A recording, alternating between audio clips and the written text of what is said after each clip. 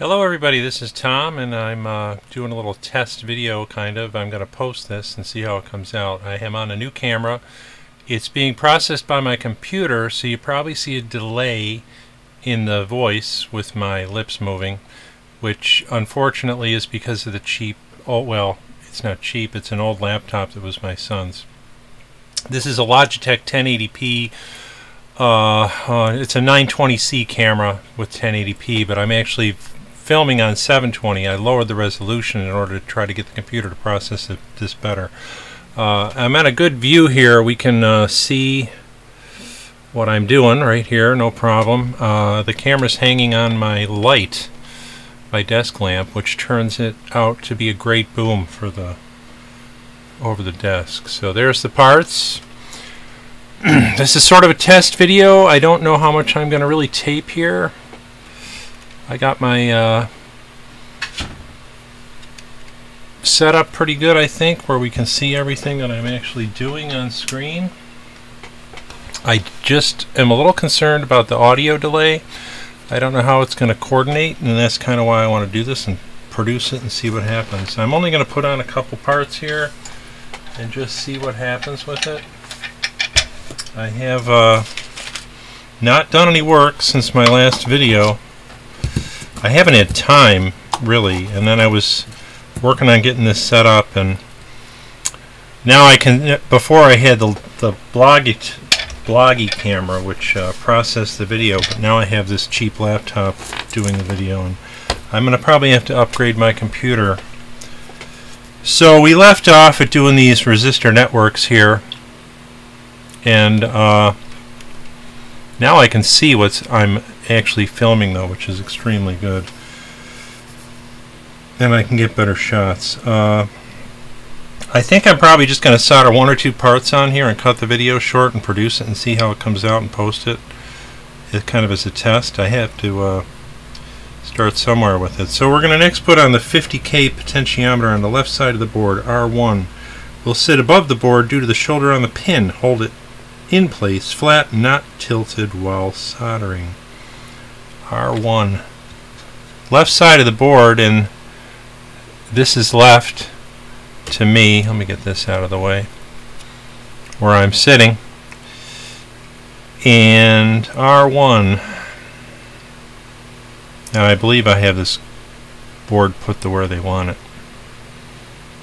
Yeah, it's right there, R1. So there's a round, I think you can see that. Behind that resistor network, this round 3-pin hole.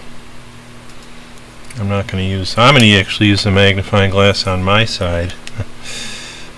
I did pick this up as I said I was going to, because I can see well enough to do the soldering, but I can't visualize down at the level where the pin is into the hole to actually visualize how much solder is going in. And as I had mentioned in previous videos, I was tending to put too much solder in. There we go, we're in the pins. Easy to orientate because it has 3 pins. That should stay right in place. It kind of snapped in more or less. A lot of glare on this. Which light is that? Oh, you know what? It's my magnifying glass light that's giving you glare.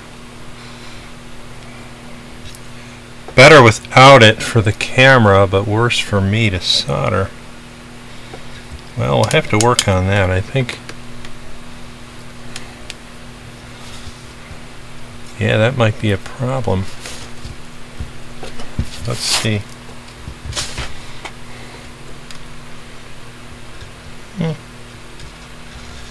I'm soldering up here, by the way, not where the glare is.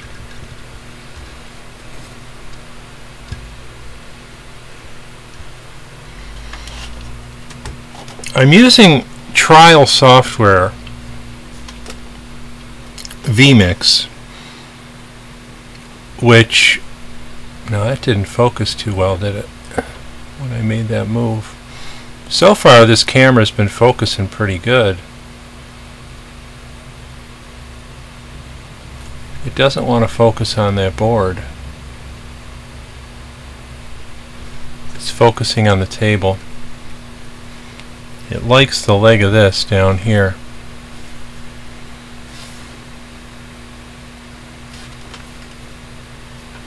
Huh. Well, again, this is why I'm doing this test video, and I apologize for this. Oh. Did it focus on my hand? There we go. Now, see, it came in and went out again. This is the thing about autofocus. It drives people crazy. I think not just me, but everybody. You can't decide what it's going to focus on. It decides itself what it's going to focus on. It's focusing on this stuff over here. Why, I don't know. I haven't figured out a way to control the zoom on the camera from within this software so far, and that's kind of annoying me, actually. I don't even know if there's a way to do it. I can open the separate software for the camera, but then it tells me this is already being controlled by another program. You have to just turn it off first. So because it's running in this software, I can't run it in that software to zoom in. And I have not been able to find controls in this software that allows me to zoom it. It'll allow you to. I don't know if I'm going to buy it. It's a 60-day trial. It will allow you to control a network camera that's hooked up over a network with like an IP address.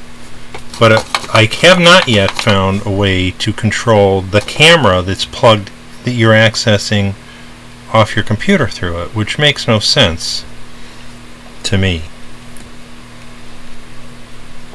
So I don't know if this software is going to be a winner or not. Yeah, I hate to do this, but for me to get this where I can see it, it's out of focus to you. Very frustrating. Look at that. It hits the board, it focuses on the board, and then it changes its, oh, there it goes. Then it changes, it likes the, oh, until I move my hand. In order to do a manual focus, I would have to disconnect the software that I'm looking at this through to control the camera, because there's no camera controls within this software. I'm repeating myself, I know. But I was talking about the zoom, now I'm talking about the focus.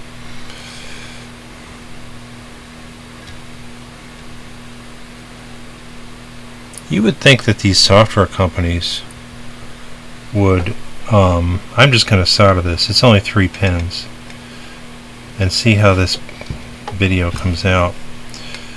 You would think that software companies would look at the needs of what people are doing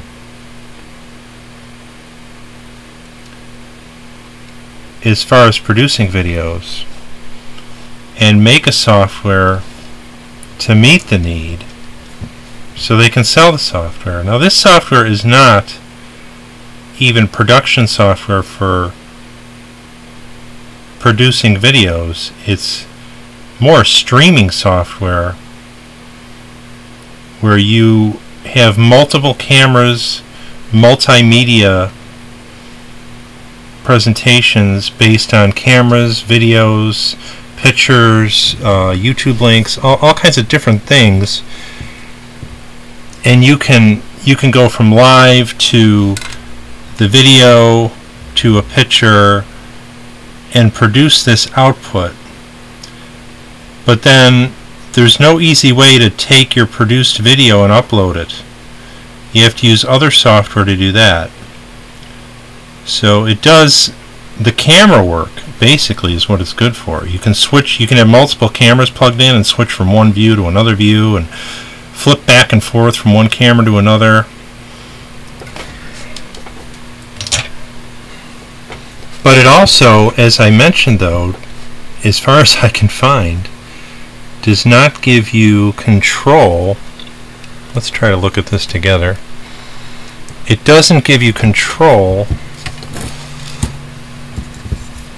of the camera. unless it's a network connected camera, at least that I've found. I've read through the help file trying to figure it out. So you're looking right through my my magnifying glass right now.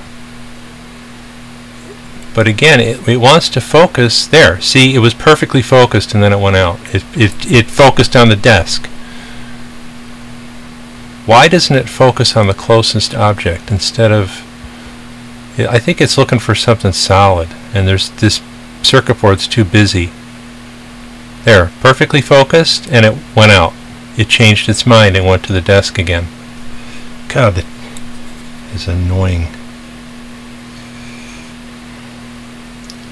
So I'm looking at those 3 pins right there, which, yeah, I'd like to look at them on camera with you,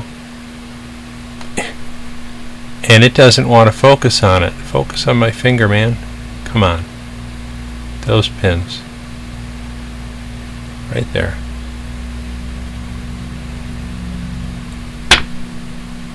It's focused down here instead of up there. If I put it down here, maybe we can see it, right? Except now it's too far away.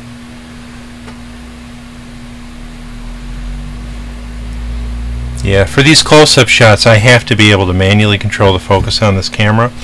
I'm doing this as a bit of a test, really, for future videos.